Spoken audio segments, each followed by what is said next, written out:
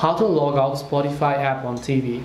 Hi everybody, welcome back to the channel. In today's video I'll guide you on how you can log out of Spotify app on TV, so make sure to watch the video till the very end. If you would like to log out of Spotify application on your TV, it's actually very simple to do so, because all you have to do is just go ahead and then make sure to launch a Spotify app here like this, and you can see that I'm basically logged into my Spotify account. And as I'm logged into my Spotify account, let's say that I want to log out. It's quite simple to do so.